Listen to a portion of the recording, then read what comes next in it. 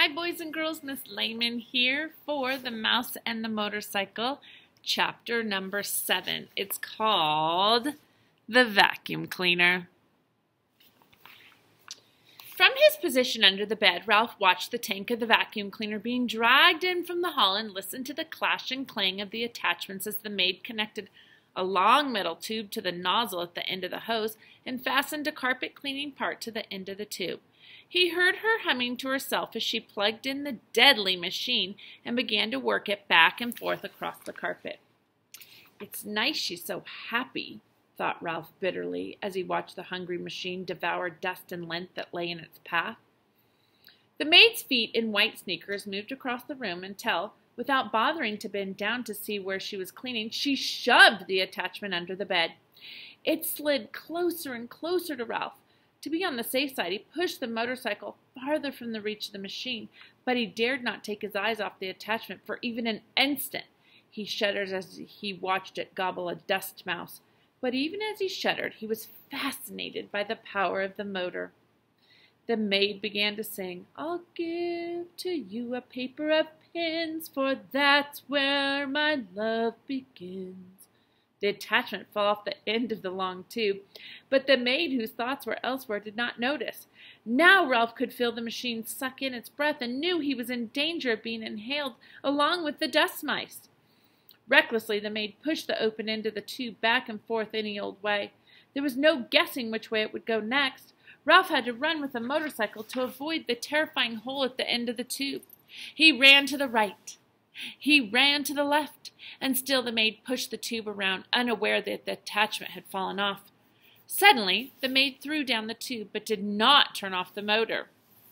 The tube landed with a bump and a bounce, and before Ralph realized what was happening, the awful machine had inhaled his tail, and he felt himself being pulled by suction across the carpet. "Help!" He could not keep from squeaking, but no one heard him above the roar of the machine. He just managed to catch the rear wheel of the motorcycle as he was sucked along the carpet. He hung on with all his strength. The machine, which was strong enough to suck up a mouse, was not strong enough to suck up a mouse and a motorcycle. Ralph lay there on his stomach, hanging on for dear life and feeling his whiskers and fur swept back towards the machine. From his position on his stomach, Ralph could see the girl standing in front of the dresser. She was smiling at herself in the mirror and arranging her hair, dreaming about the busboy. Ralph despaired. There was no telling how long she would stand there in that silly way. With the vacuum cleaner motor making so much noise, the housekeeper was sure to think she was busy working. Ralph felt his paws beginning to slip. He did not know how much longer he could hold out against the machine. He had to think of something and think of it fast. With every bit of strength he had left in his body, he clung to the wheels of the motorcycle with his left paw while he moved his right paw up the exhaust pipe.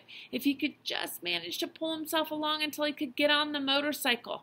Bit by bit, hand over hand, Ralph dragged himself forward along the exhaust pipe.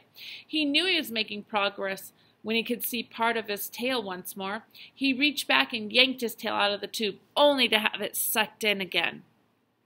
Ralph was far from being out of danger.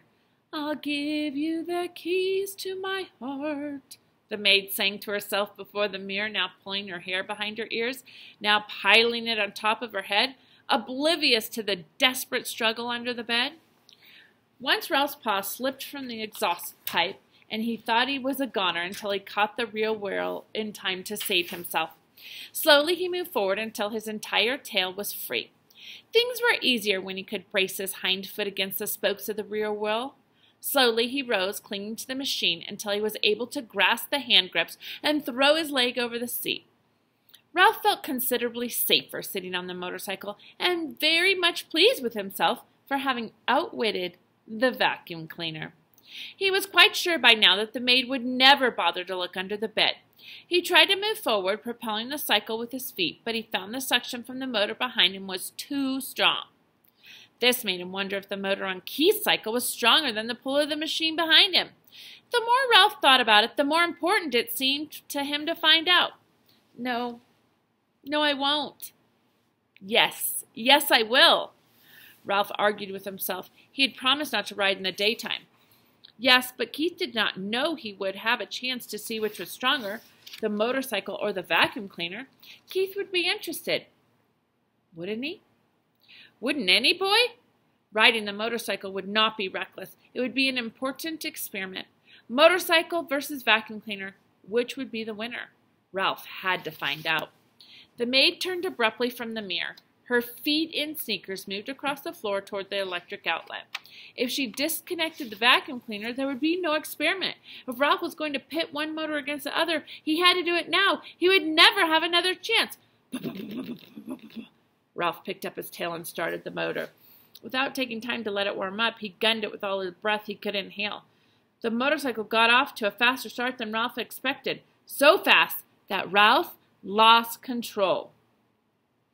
He shot out from under the bed just as the vacuum cleaner died with a long, drawn-out groan. Suddenly, everything went white, and Ralph found himself bumping along in a strange, ghostly place all white and made of cloth that seemed to be closing in on him from every direction. Ralph had ridden straight into a pillowcase, thrown on the heap of laundry the maid had dropped on the floor, and the opening of the pillowcase had fallen shut behind him. Ralph had no idea which way was out. He dismounted from the motorcycle and beat at the cloth with his fist, but everywhere he struck it was soft and yielding. He stamped his feet only to have the cloth give softly and silently beneath him. He began to wade through the pillowcase, tugging the motorcycle along behind him, while he wondered why he had thought it was so important to test the motorcycle against the vacuum cleaner.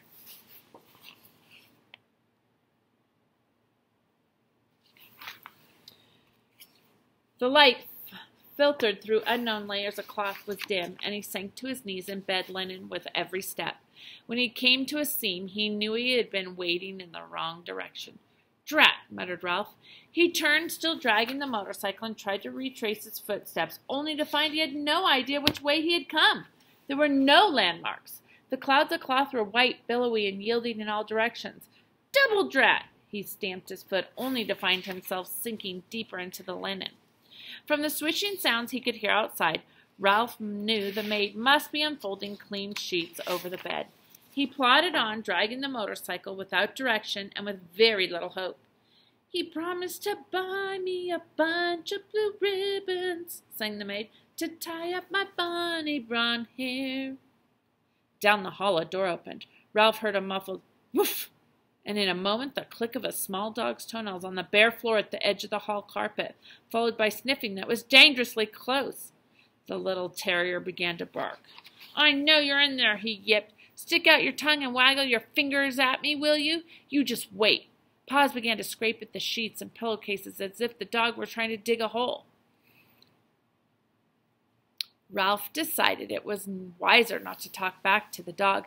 He huddled, scarcely breathing, against the motorcycle. "Well, hello, you cute little thing," said the maid, revealing to Ralph that she was even sillier than he thought she was, and if there was anything cute about a terrier, that could scarcely see through his own hair. The dog went on yapping a bit self-consciously, Ralph thought, now that he knew he was being admired by the maid. A man's steps came thumping down the hall. "Stop your racket, you pesky musk," said the owner's voice, and Ralph knew when the bark suddenly came from above him that the dog had been snatched up.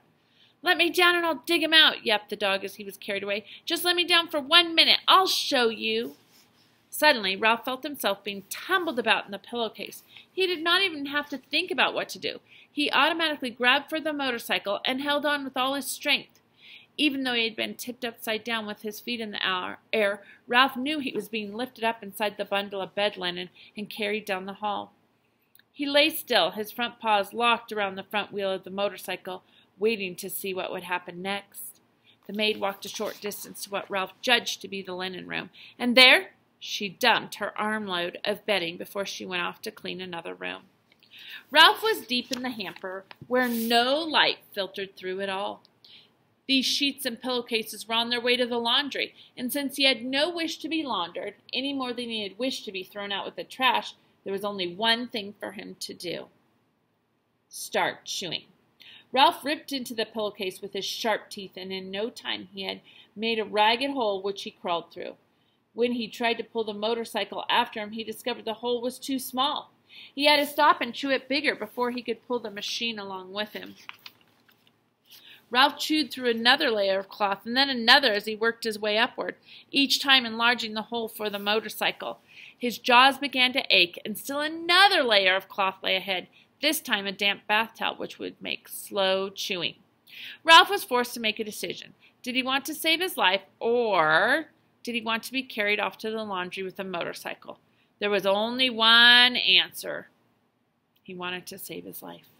He must abandon the motorcycle.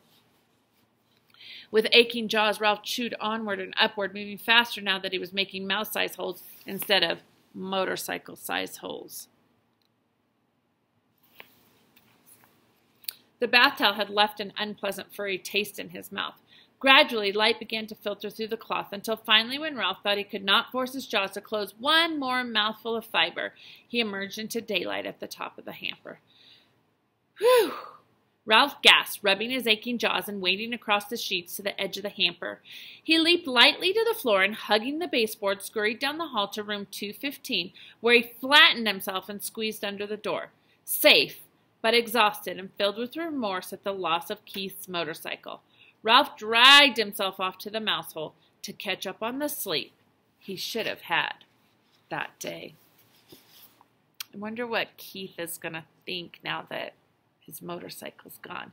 And Ralph had promised not to ride it during the day, but he did it to save himself. This should be interesting to see how it works out. I hope you enjoyed that, and we'll see you next time.